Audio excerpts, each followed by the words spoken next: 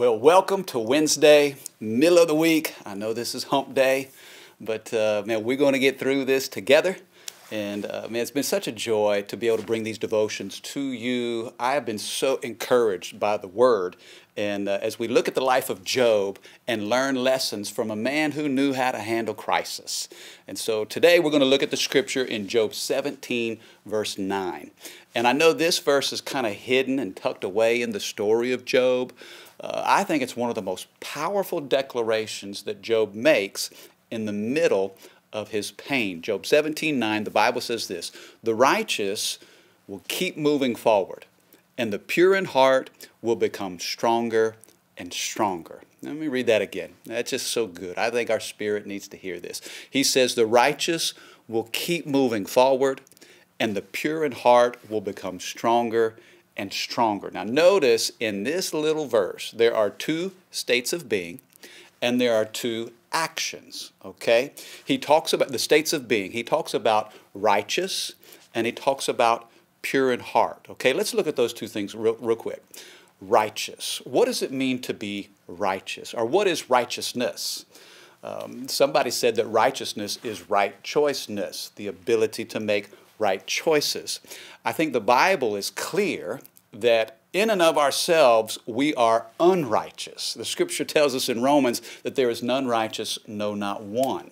We were born with this propensity to sin. So even our best efforts, our good deeds, our works cannot achieve this level, this status of righteousness. You know, I've been challenged in recent months. And many of you know, if you come to Healing Place, you know that before every message, I bring us through this statement. I'm here not because I have to be, but because I want to be. It's not a me thing, it's not a you thing, it's a Jesus thing. Then we say this part: I'm not perfect, but I serve the one who is. I've been challenged on that. Some people say, Mike, when you say that, you know, you're giving people a license to sin. I'm not perfect. It's like you're making light of it. And nothing could be further from the truth. I'm simply trying to agree with what God says, that our righteousness is as filthy rags. There's nothing righteous in me. Righteousness comes from the one who is. It comes from Jesus. And so that's why we say that. And I know the Bible says, be holy for I am holy. But the truth is, there was only one holy man in the entire history of humanity, and his name was Jesus. And it took his sacrifice on Calvary to evoke righteousness upon us. When we say yes to Jesus, he washes away our sin, he takes away our guilt, he removes our shame, and then God looks at us as being righteous. I love that, because now all of a sudden we qualify through Christ to be righteous. The righteous will keep moving forward, and the pure in heart, that's the other state of being. The pure in heart. What does it mean to be pure? I guess one of the analogies that I had, you know, you think about gold, and gold will go through a purifying process. It'll be heated up. It'll be refined to draw out its impurities. In fact, they say the purer gold is, then the better reflection you can see in it. In fact, it becomes softer. When it takes out all the alloys and all those foreign metals and substances, the more pure it becomes, the greater reflection you can see. And I think that's how God works with us. When he brings us sometimes through some difficult circumstances, it's to purify us. Sometimes he'll heat some things up in our lives, and that's acting as a purifier, a refiner, to take out all of those foreign things that don't belong. And then when your heart is pure, God sees a reflection of himself. Your heart is soft toward the Lord. So that righteousness comes from the sacrifice of Jesus. And a lot of times purity will come through refining, through fire and turmoil. God says the righteous will keep moving forward. Now notice these two states of being, righteousness and purity, now have two actions. There are two movements. The first, the righteous keep moving forward. That's direction. And the pure in heart gets stronger and stronger. That's growth. Notice this: righteousness gives us direction, and purity gives us strength. Isn't that good? Righteousness will give us direction. Mike, I need to know what to do, where to go. Righteousness will set the course and give you direction. Purity will give you the strength to to get there. When our hearts are pure before God, then we have the strength to get to where we need to be. When we get knocked down, we need to know where to go, and we need the strength to get there. In God, we have both. That's why this is so powerful. In Job, he declares this in the middle of his suffering and his pain. You know, he uses the phrase stronger and stronger. That to me implies a progression. I hope that we are stronger this week than we were last week. And sometimes struggle produces strength. You know, Trevor, my son, he's 12, and he's all into working out, man. He's got these little guns. I call him Little Bishop. He thinks he's the bit. No, he's got a little bit of this, but he don't have it all.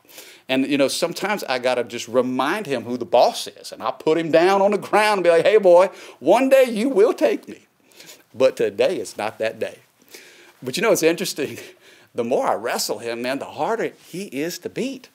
Because it's like through that struggle, he's getting stronger and stronger. And I hope you see the picture now that Job is creating. Sometimes through struggle and adversity, God will use what's coming against us to build a strength and a resolve inside of us. We're getting stronger and stronger. So there's not only direction, but now there's growth. We're moving forward. I love how Jesus took a handful of guys 2,000 years ago. These disciples, they had no resume, very little qualifications. They weren't the who's who of the Christian zoo. They were ordinary fishermen. Some were tax collectors. I mean, they just, you know, your average Walmart shopper. And Jesus looked at them and said, come on, I want you on my team.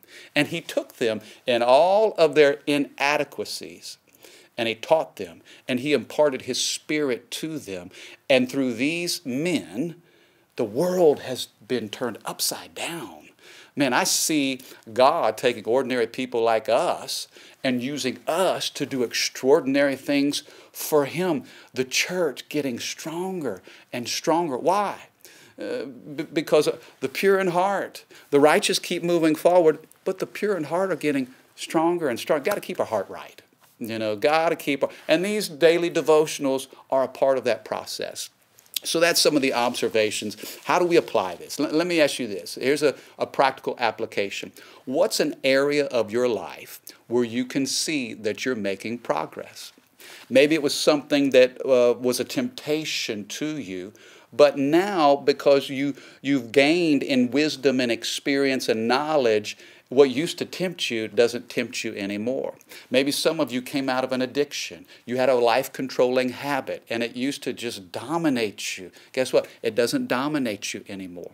Maybe some of you, your finances were just out of whack, and you've applied some discipline. You've set a budget. You've made some good choices. You can see how you've grown through that. Just as God wants to grow our children, he wants to grow us. And so I think it's important to look at the areas where you've become stronger and let those things build faith for the things you're fighting. Second question, is there anything, any contaminant, any foreign substance that needs to be purified from your life? Is there anything in your daily routine or even in your relationships that doesn't look like Jesus? If that's the case, identify those things and pray, Lord, cleanse me. Purify me. God, take these things from me. God wants you to increase in strength. And he doesn't want to just give you enough to get by, but he's placed his spirit inside of you to give you everything that you need. Our righteousness is given to us because of Jesus, not by our good works.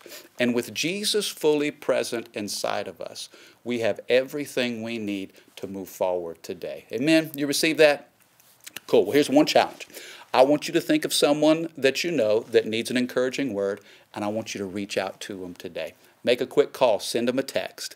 Let them know you're thinking about them, and you can be a part of that changing agent in their life too. Amen? Hey, let's all pray. Lord, thank you for today. God, thank you for this word in Job 17, verse 9. God, you said the righteous will continue to move forward. We will make progress today. God, we will win the moment in front of us. Can't worry about tomorrow, but Lord, we take this day, this Wednesday, and we step forward. I thank you for direction that you give to those whose hearts are before you. God, I thank you that you're bringing purity into our lives, into our relationships, God. Lord, so we get stronger and stronger. Lord, we thank you that your hand is upon us. God, we recognize our need for you.